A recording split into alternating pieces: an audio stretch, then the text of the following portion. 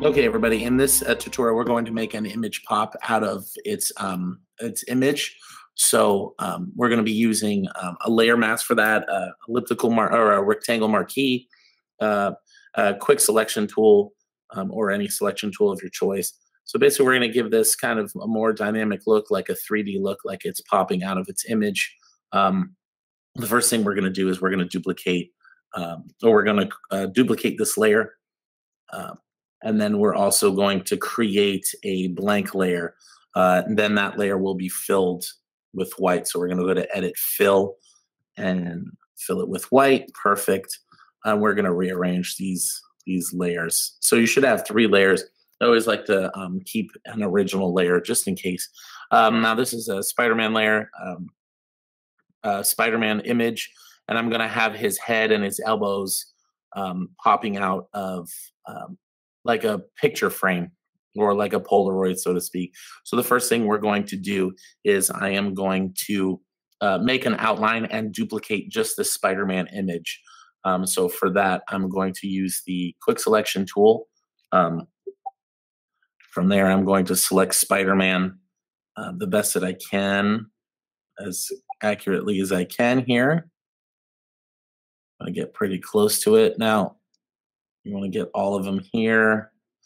Now, it's not important to get this part because the only parts that are going to be sticking out of the image are the elbows and the. All right, guys, so what I'm going to do is I'm going to select the Spider-Man image here. And where this one is going to be a little tougher, you can use a quick selection tool. So I'm going to use that. I'm just going to go ahead and select my Spider-Man. Now, you do need him to be, you need all the Spider-Man. Now, my image is going to be a little tougher, some of the areas. So I'm going to go ahead and just do a rough selection like this, try to get as much as possible. And I'm going to clean it up after with an eraser on some of these, but you got to make sure that you get all of that in there. And then I'm going to go ahead and hit Command J. And you can see the parts that I went over. So I'm just going to go ahead and use that eraser tool.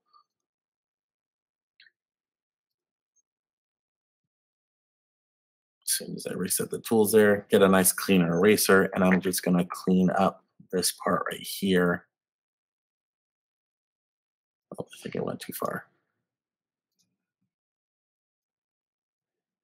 Make sure you don't want to cut off his fingers. It will ruin the effect. Get as good as you can here. And clean up Spider-Man there.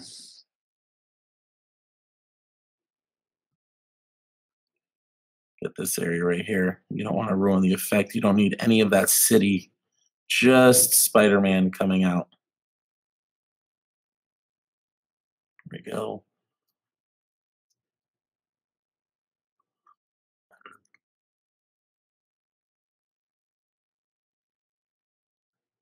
All right. So we actually don't need to clean up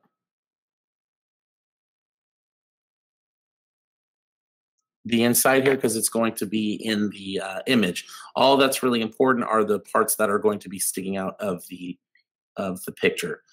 From here, we can see I'm going to create a layer mask on that bottom layer copy.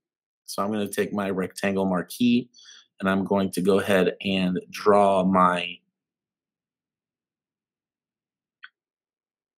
like so. And I'm going to create a layer mask. Now you can see it already looks like he is popping out, but I don't want him to be popping out of the bottom here. I want it to remain. So I'm going to go ahead to the top here, and I'm going to go ahead and erase the parts that I don't want to be sticking out of the bottom. Now, because I have it doubled, and I don't think I want this eraser either. I think I want just that arm and that head. Okay, so I have his head and his elbow sticking out, makes it a little more dynamic, I think a little more interesting. And from here, I'm going to merge these two. I'm going to create first a little border on here. So from there, I'm going to add the layer style, and I'm going to put a stroke. I'm going to change the outside to a little, not too white, okay? And I'm going to change the size of it like so. You can even do inside if you want. Inside, there we go. Clean that up a little bit. And you don't want it too dark, but you want it to be able to stick out right there. Okay, so I have my little border now. I'm going to merge these two layers together. By merging these two layers together, I'm going to just go select, and you can hit Command E or Control E, and that merges them as one layer. And from there, I'm going to create that little dynamic shadow. I'm going to add a drop shadow to this image. And since I merged them together, the layer style, I'm going to hit drop shadow, and you can already see I'm going to change it to 120. There we go. I'm going to change the distance a little bit and the spread, and then the opacity to make it a little darker. And you can already see how it looks like it is floating. Just makes it a little more dynamic. Change the distance too much. Spread a little more. There we go.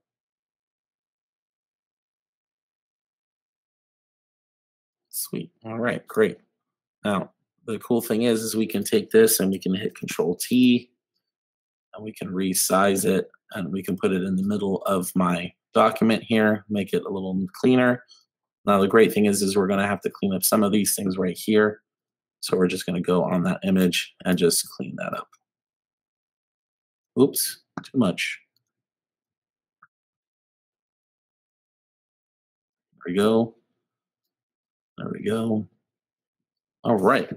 And that is how we make an image pop out of its own image to create a more dynamic look in Photoshop using a layer mask, an elliptical marked key, and a quick selection tool. A couple of easy steps to create a much more dynamic look, kind of like a cartoon cell, so to speak, almost like a comic book cell. All right, guys, so make sure to save your work and turn it in.